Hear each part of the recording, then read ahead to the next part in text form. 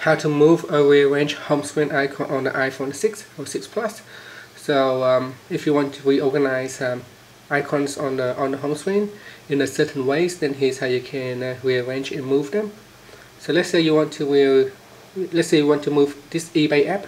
So tap and hold. Then when it's set to jiggle, then just drag and place it where you want it. So as you can see, if you hold it at a certain position, then all the icons get rearranged. So I'm going to place it at the first position. So then once you get there, let go, and you can press on the home screen key to save. Now you can continue to rearrange any other items that you like. For example, next I'm going to move Gumtree up to the top. So I tap and hold, then I can drag it and place it at the top. So I get out of that. That's trying to create a folder, so I'm going to get out of that. Push it right there.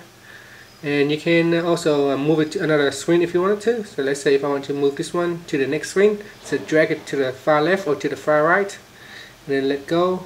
So that's how you can move icon to the next screen. Finally, just pressing on the home key to finish. Thank you for watching this video.